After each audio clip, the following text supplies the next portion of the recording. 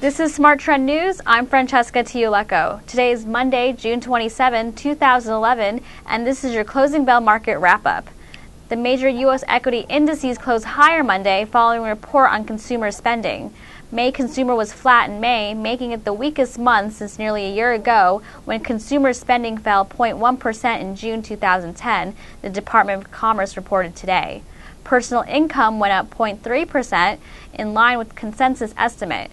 Wall Street had expected a 0.1 increase in spending. The national savings rate edged up to 5% from 4.9% in April. And in corporate news, Nike Inc. reported fourth quarter EPS of $1.24 today, beating the consensus estimate for $1.16 per share. Revenues for the quarter grew 14% year over year to $5.77 billion, topping the consensus estimate for $5.54 billion. Now taking a look back at where the markets closed, the Dow Jones Industrial Average closed 0.91% higher at 12,043.